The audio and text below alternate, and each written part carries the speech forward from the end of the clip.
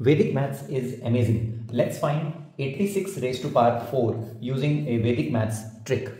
First of all, let's square 86.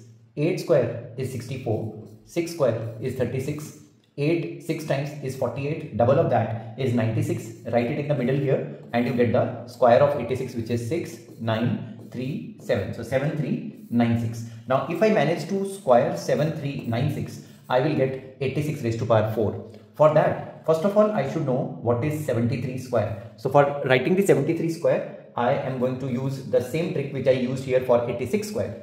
7 square is 49, 3 square is 09, and 7 threes are 21, double is 42. So this is 9, 2, 3, 5. 5, 3, 2, 9. Likewise, 96 square, similar manner. 9 square is 81, 6 square is 36, 9 6 are 54, double is 108. And so 6, 1, 2, 9, 9 to 1, 6, and finally the product of 73 and 96. 73 times 96, again Vedic maths, 6 3s are 18, so 8, 1 carry, 42 and 27, 42, 52, 62, 69 and 170, 0, 7 carry, and 9 7s are 63 plus 7, 70.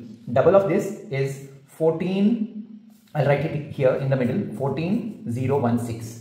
Now the first number which we obtained is 5329. The last number is 9216, and from this we can derive our final answer. Retain the last two digits 16 in the answer. 92 gets carried forward, so we have a 8 here.